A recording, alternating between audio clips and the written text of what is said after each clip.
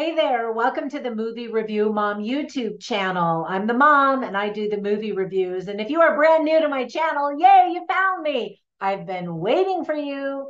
And if you're a returning subscriber, yay, thank you so much. I really appreciate all of your support. And as you know, I reply to every single comment. So keep those comments coming down below. My goal is to give you the heads up on filmmaking quality and content so that you can make the best decision as to whether or not you want to spend time or money or both sometimes watching a specific film. So the specific film I'm reviewing today is called Butcher's Crossing. This dramatic Western will be released in theaters on October 20th, 2023. The film is rated R, and it's very R, and is an hour and 45 minutes. My overall movie review mom grade is probably about a B minus. So let me explain why. Don't leave yet.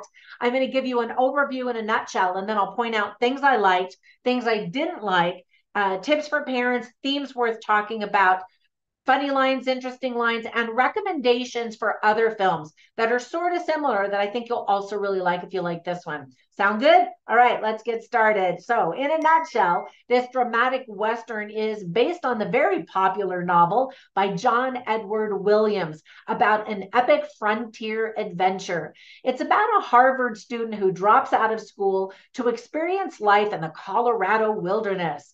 He joins a team of buffalo hunters that challenges everything he's ever known.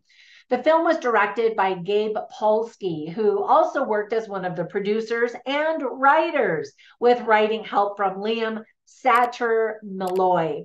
Now, I've never read the book, but I've heard that the source material is richer than what is portrayed in the film. And now, that's often the case for many book to movie adaptations, right?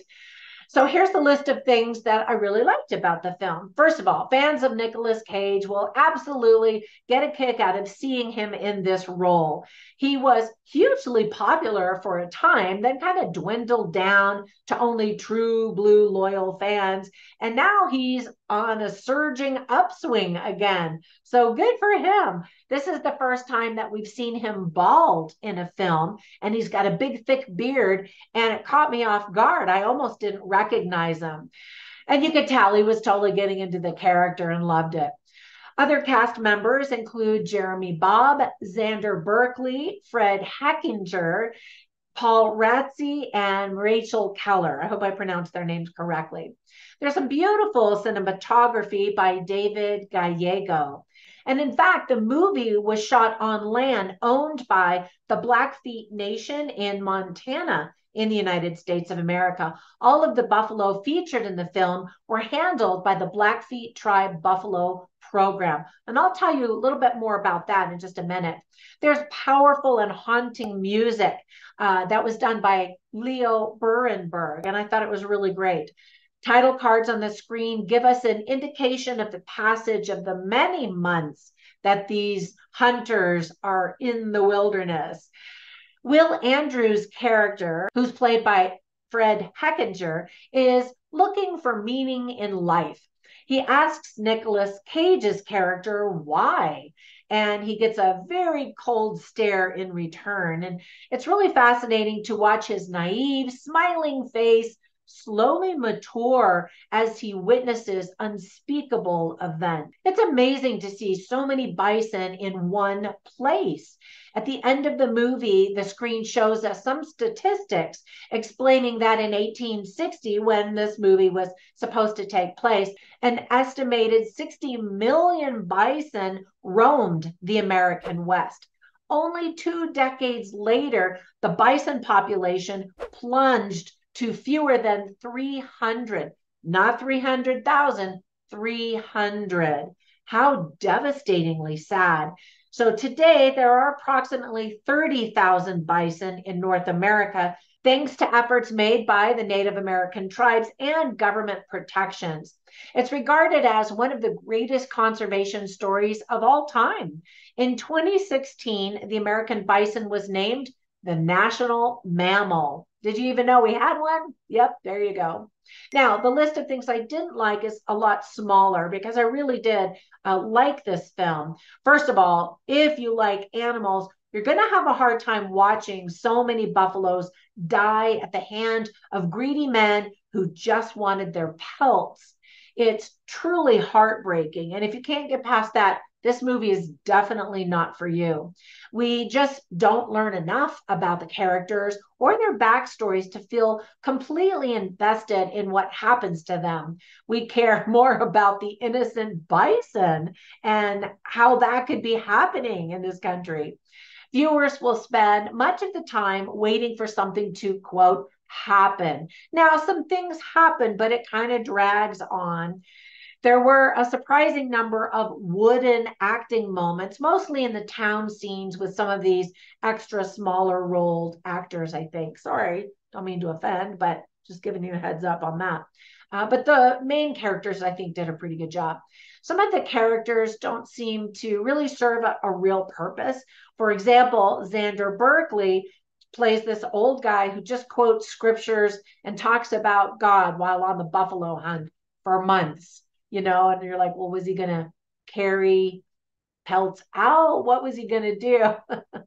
Let me give you some tips for parents. As I mentioned, the movie is pretty hard for children and really is not appropriate. We see tons of bloodied bones, hides, animal heads, and other body parts. It's heartbreaking to see fields and fields of dead skinned bison. There's talk of prostitutes. We see a man almost buy her services. There's violence. Another man beats another man to death right in front of our eyes. That's disgusting. And men try to survive in perilous conditions. I don't want to give you more spoilers, but stuff does happen and you're like, oh. Now, some of the themes that are illustrated very well in the movie are purpose and meaning in life, formal education versus life experience, the Old West and frontier life, nature and animal life, respecting both of those things, by the way, ambition and drive, manliness, probably the ultimate in toxic masculinity. Some women are not going to want to watch this movie. Manifest Destiny in the United States of America.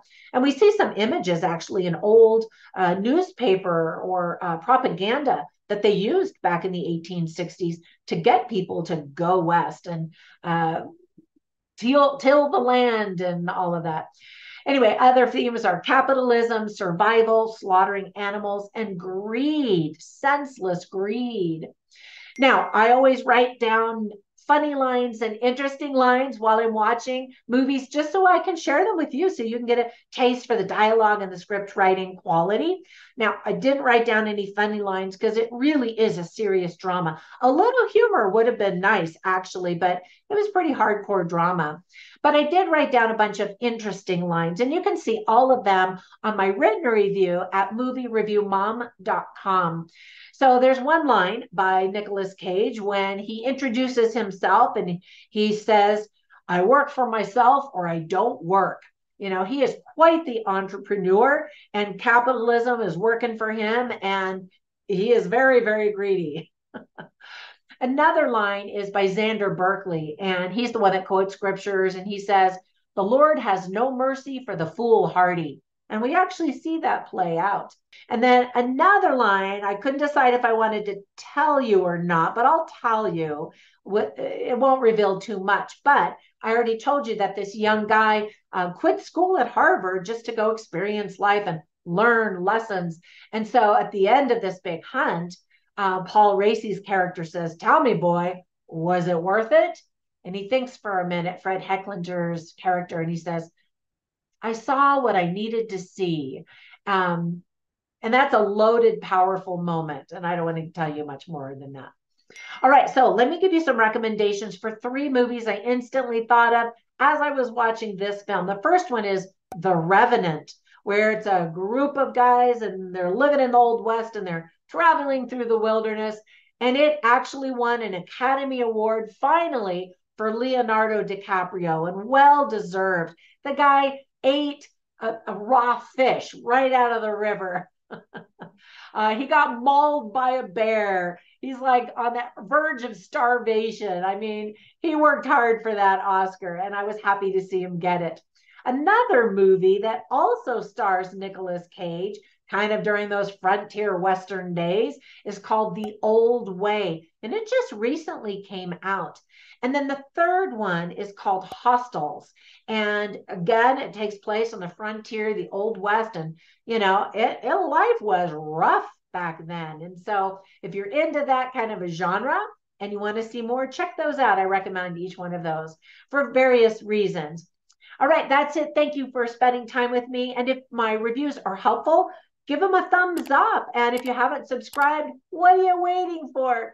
Hit the subscribe button. That helps to spread magical YouTube fairy dust all over my channel so more people can find it. And I really appreciate that. And when you get a minute, run over to Instagram and you can follow me as Trina Boice, my author name, where you can learn about my books, my online courses, and some of the other silly shenanigans that I'm up to, as well as Movie Review Mom. Have a fantastic day, and I'll catch you in the next one. Bye for now.